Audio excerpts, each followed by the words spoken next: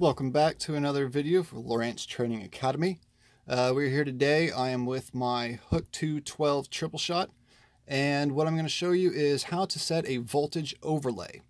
Now, I know that a lot of times, guys will get, they'll go turn their unit on and it'll sit there and it'll flicker, it'll flash, it, may come on for a minute or two and shut back off.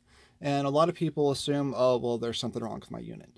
Well, most of the time when that happens, it means that you have low voltage.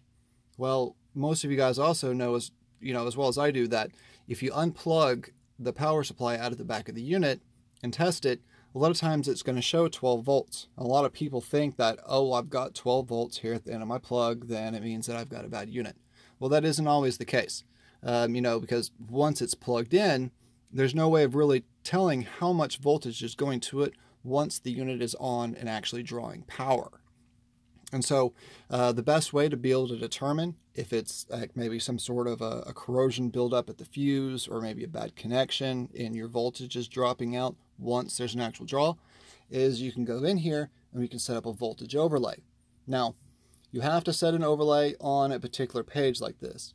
You can't go in and set an overlay on your home screen. It's got to be in on one of the specific screens. So I'm going to go here. Now, to set it, I just simply press my power button, and then I go to Edit Overlay and press Enter. Now you're going to see where it shows Finish Editing and Options. Well, when we're done, we will do the Finish Editing, but for now, we're going to press the little button for Options, which is our Enter button, and then we're going to go to Add, and then we're going to go all the way down to the bottom to Other. And we're going to select it, and now you're going to see that there's nothing happened when I selected it. Something did happen, you just couldn't see it. So what we're going to do is keep arrowing down, and you're going to see more choices pop up. So, supply voltage, that's the one we want to select. So we press Enter. You'll notice that there's a little check in the box right there, and then you'll see that it popped up in the corner right there. Well, right now I've got 13.7, which is great. My unit's running fine, no flicker and flashing.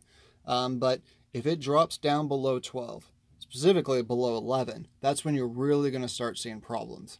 Like I said, usually the causes for that is corrosion within your fuse or at one of the connections, or let's say you connected your unit for power under the dash, but there may be corrosion somewhere inside your boat between there and the battery. It's good to go and test that out. Look at the different connections, just look really closely at everything to make sure like there's none of that buildup. I can't tell you how many times I've went to work on a boat and I found out that there was just a little bit of corrosion somewhere, and all it took was just to kind of reconnect the wiring for it, and it fixed all the problems. So like I said, that was it. I just wanted to show you that, guys. That's kind of like a simple trick on here that a lot of people don't realize. And that's basically it. Alright, well that's it for today, guys. Thank you all so much for watching. And if you enjoyed this video, please like it below and hit the subscribe button and the little bell. This will allow you to get notifications every time I release a new training video for your favorite Lowrance product. Also, I wanted to give you guys some really exciting news. We will have our very own website pretty soon, LowranceTrainingAcademy.com. It's going to have even more of your favorite in-depth, comprehensive training videos, so keep an eye out. Of course, I'll be sure to let you all know along the way when it will be up and running.